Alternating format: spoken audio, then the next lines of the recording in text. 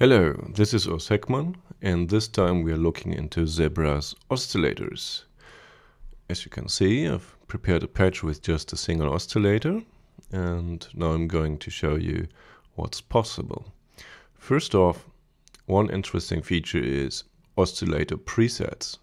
You can click here, normally it says default, now it says init, go to factory oscillators, and go through a couple of different oscillator presets, which contain whole settings just for an oscillator, like this one. Or there's one here, like this one.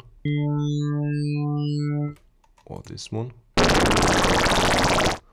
Or just pulse width modulation. But what we need at the moment is init, which is just a plain sawtooth oscillator.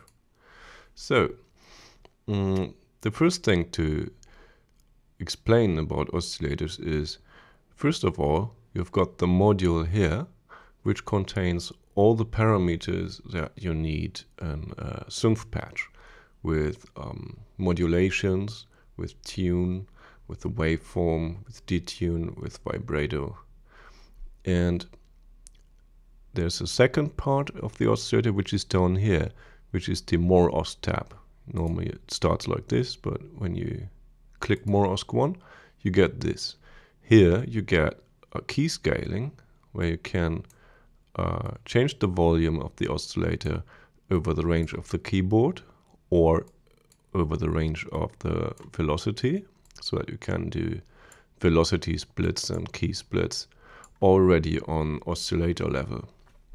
Also, you've got 16 waveforms which an oscillator can hold.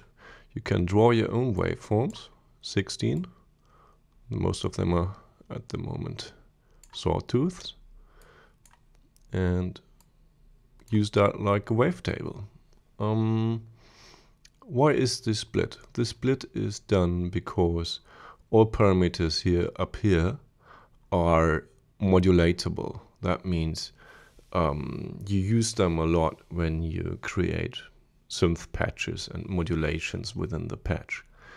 All the parameters down here you use when you concentrate on building an oscillator and its characteristics, like for instance the synthesis method and the actual waveforms. We come to that later.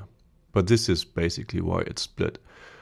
All the stuff down here simply doesn't fit in here, and it's also not needed in conjunction with LFOs and stuff, but it's separate, makes it easy to access, and well, keeps a low profile in the user interface.